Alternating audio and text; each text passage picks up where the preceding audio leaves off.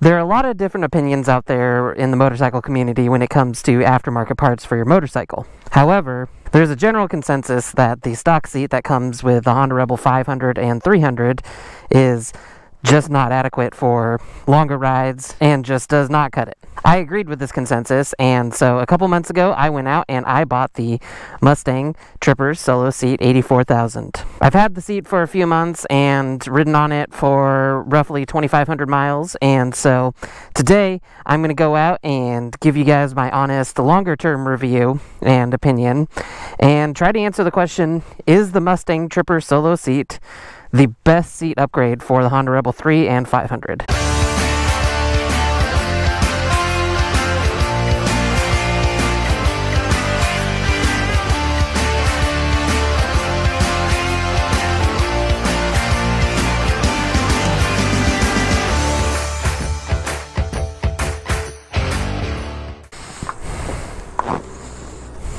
Alright, that dude was sketchy, so let's get the F out of here.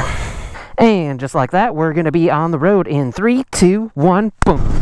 Alright, so like I said, this is the 2,500 mile review of the Mustang Tripper Solo seat. And welcome to the channel. Welcome to the Evergreen Motovlog channel. Saw dudes. Thank you all for stopping by and hanging on out. If you've not had a chance, go ahead and hit that subscribe button. Got plenty of Honda Rebel content on the channel and headed your way. Also tons of motorcycle content. So a couple months ago I decided that one day of long riding I decided to purchase the Mustang seat because I had it, you know. The stock seat on this bike is good for short distances, and if all you're gonna do is just, you know, half-hour commute, 45-minute ride, that kind of thing, then the stock seat is fine. But for anything longer than that, you really start to feel it. And then I got to the point where I was feeling it for the next day or whatever. So I decided to upgrade to the Mustang seat. That was one of the popular choices that a lot of people speak very highly of. So I decided to film myself during that process. So go ahead and check out the install video right here. And go ahead and check out my first impressions and initial review video linked right here. I was really excited to get the seat. When I first put it on, I enjoyed pretty much every aspect of it. I thought it looked really great. I went out and filmed my first impressions, and as you know, I had some audio problems, so I refilmed my first impressions and showed it to all you guys. And that video has done really well on the channel, so I figured I would do an update video. I know previously I talked about doing an update video, and that is what this is here today. So without further ado, the 2,500 mile Mustang Tripper Solo seat review.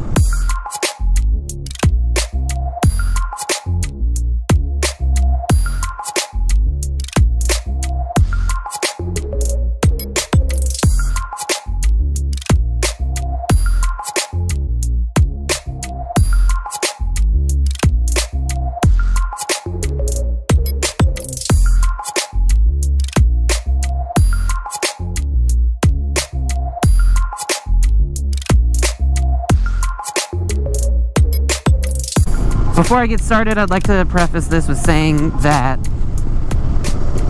I rode on the stock seat for about 12 or 1,400 miles, somewhere in that range, and then got the Mustang seat, have had it for about 2,500 miles, and I do all kinds of riding. I do short half-hour to 45-minute rides, but I also do longer rides, and rides that include me being out on the motorcycle all day. I've got a couple rides, multiple rides, where I'm on the bike for almost 200 miles, waiting for this stoplight to change.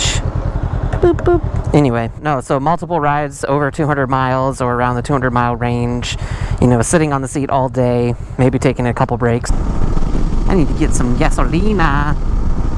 So I definitely have had a couple different types of experiences on this seat, and like I said, I was on the stock seat for a while and just realized that that wasn't cutting it, and figured that I needed to give the Mustang seat a try. And one of the reasons why I decided to go with the Mustang seat was just because of the look of it, and based on, you know, what a lot of people were saying about it. You know, a lot of people were saying, oh my gosh, this is the best seat. There's no other one that compares. It's amazing, complete game changer. I was like, all right, there's a lot of people that are saying some really great positive things about the seat. So is it really what it's all cracked up to be? That's the question, right? Is the Mustang seat the best seat that you can get for the Honda Rebel 300 or 500? Holy crap, the sun is just super bright today. 4.21 a gallon. It's crazy when it's like in the low 4s and that's like a good number.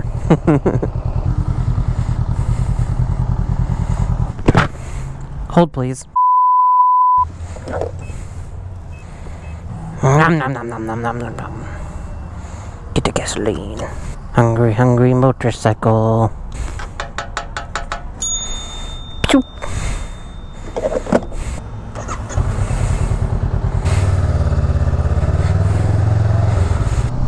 So one of the things that surprised me about the seat after having it for a couple of weeks and enjoying it was just how much people really like the aesthetics of it. So I'd mentioned previously that I thought it looked really good and it felt like it kind of fit the curves of the bike better. I think it adds to the bike and makes the Rebel look like a better motorcycle. But anytime I take the bike out and show it to friends or show it to other people who knew what the Rebel looked like and were interested in it or whatever, they seem to agree. It definitely holds up. It definitely seems to make the bike look really cool. It's interesting because it doesn't look like an aftermarket part. Like once you look at it on the motorcycle, you kind of think of it as something that should just be there, like a part of the motorcycle. But then you look at the stock seat and like, or a picture of the stock seat, or you know, a comparison or something, and it's like, wow, it's like lacking something. So I'm gonna go ahead and just talk about some of the pros and the things that I've appreciated about, oh that I should have turned there. Son of a biscuit. The light might not see me. So like I mentioned, I'm gonna go ahead and talk about some of the pros or the things that I've appreciated and enjoyed about the Mustang seat so far. And like I mentioned previously, I think the aesthetics would be one of them for sure. I think the seat looks great on the bike. I think it enhances the bike. I think it makes the bike look better.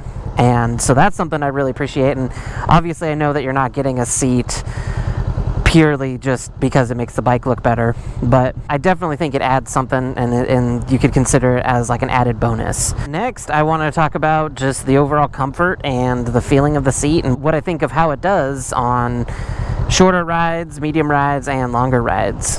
When I first sat on the seat, I knew it was going to be a game changer for sure. I knew it was going to be super comfortable.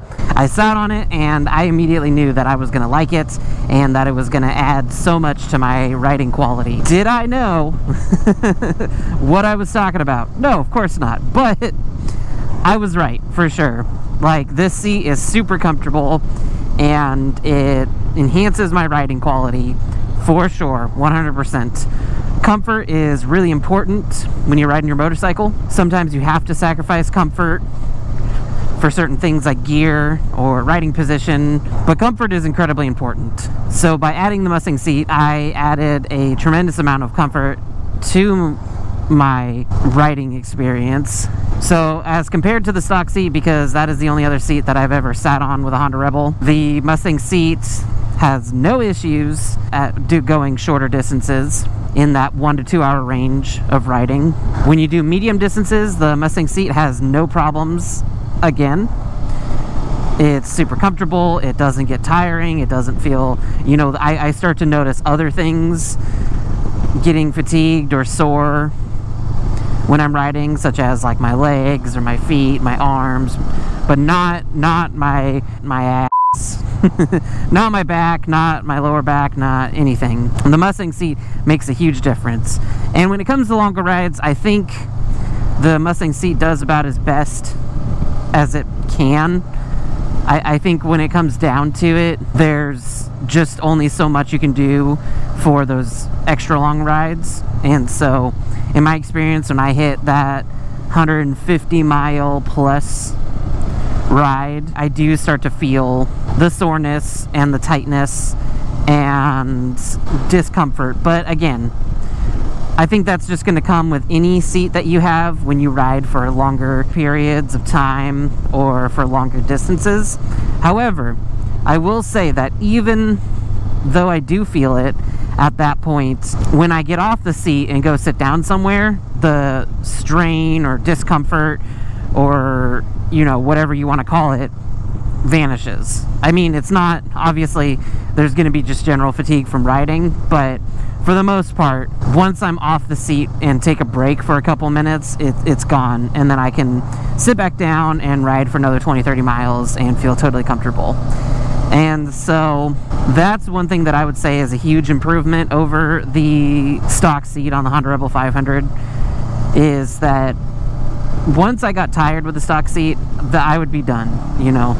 I would be uncomfortable for the rest of the ride, and if I took a break, maybe it would improve a little bit, but for the most part, it would remain the same, and I would have that general discomfort in my lower leg, or upper legs, you know, thigh, lower back, that kind of area.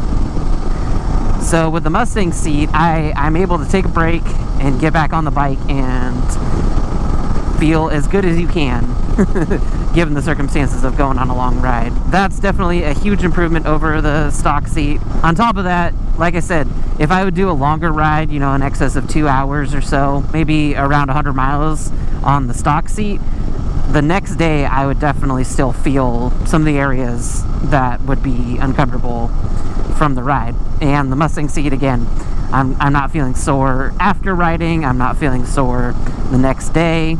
So yeah, definitely the two biggest things that have jumped out at me with upgrading to the Mustang seat have been the aesthetics of it and the comfort.